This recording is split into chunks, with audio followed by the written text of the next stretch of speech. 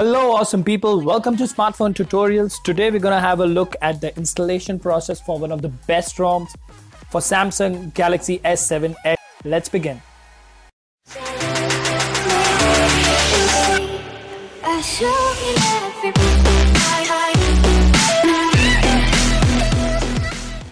Now to begin with, the prerequisites: you need to have 50% battery, TWRP installed. If you don't know how to install TWRP, you can check one of my other videos in which I have made a tutorial on how to install TWRP on the S7 Edge. Along with that, please back up all your data to be on a safer side, and please ensure that you have the ROM downloaded, for which the link is mentioned in the description. And the process is pretty straightforward. You just go to TWRP, make sure the ROM is in your internal or external memory, do a factory reset, and then start the installation. Now this particular ROM uses the Aroma installer and it is extremely feature packed. I used it for a couple of days, and with the amount of customization it allows is amazing. It is based on TouchWiz on the latest Android N and supports most of the modems from across the world. So as you can see, the first step, it will ask you if you want to do a clean install, if you want to do a full wipe which wipes everything. The next option is the CSC, basically which region files do you want to install. You can choose that, and once that is done, we move on to the next step. You can choose the type of kernel you want, the type of recovery you want, and stuff like that.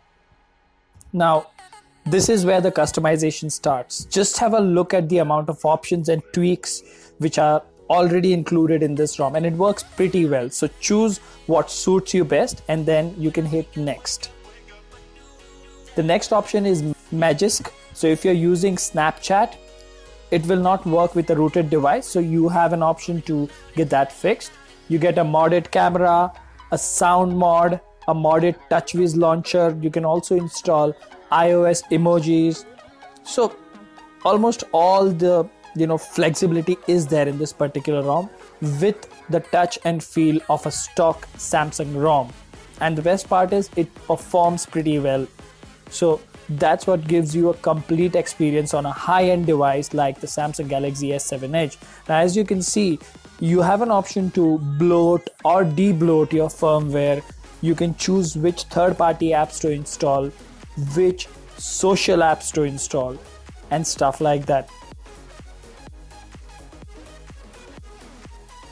Once you're done with customizing your options, you can just go ahead and hit install. It should take about 30 to 40 seconds for the installation to complete, at the most a minute. Once the installation is done, it will not give you any prompt. It will just reboot, and the first boot, as always, may take 5 to 7 minutes. Now you can have a look at the installation procedure and enjoy the music. I'll get back to you guys at the end of the video.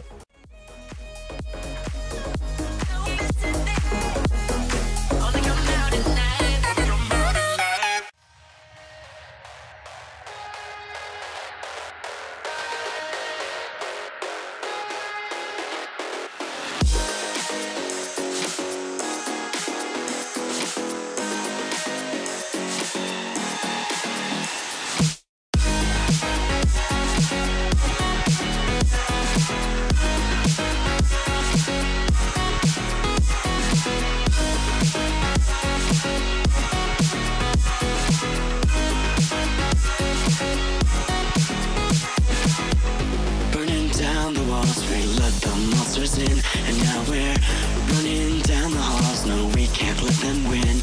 There's an evil inside that is lurking way down below. And if I can't hold to my breath, then I'm bound to become hollow. There you go guys, as you can see, I'm going through the initial setup, and all the options which are available in a stock ROM, as I mentioned, are also available in this particular ROM. And as you can see, if you go to the home screen, if you go to the menu, there are a different number of applications which can allow you to customize stuff, the audio mod, super user, Magisk, and whatnot. So basically this is one of the best ROMs. I will definitely do a review on this, and if you really want me to do a review real quick, just let me know in the comment section. This was all about the installation of Superman ROM on the S7 Edge. If you liked the video, like, share and subscribe. Goodbye until next time.